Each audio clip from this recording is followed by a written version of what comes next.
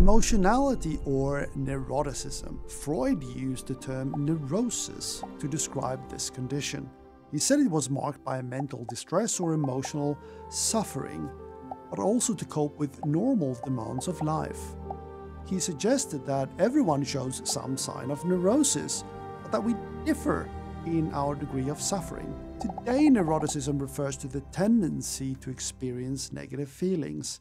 It also refers to as the pain circuit. Those high in neuroticism may experience one specific negative feeling, such as anxiety, anger, sadness, vulnerability, or depression, but are likely to experience several of these emotions.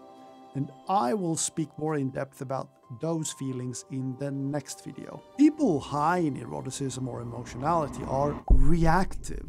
They respond emotionally to events that would not affect most people. Their reactions tend to be more intense than normal. They are more likely to interpret ordinary situations as threatening and minor frustrations as difficult. Their negative emotional reaction tend to persist for longer periods of time, which means they're often in a bad mood.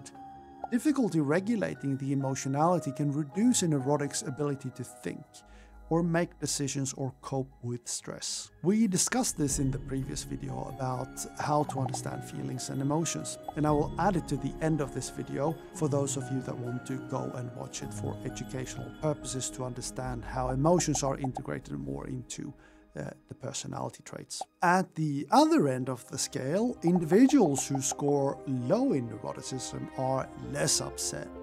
They're also less reactive.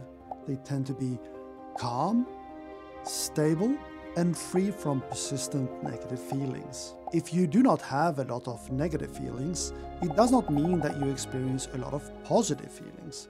Positive emotions is a component of the extroversion domain, so do not mix them up.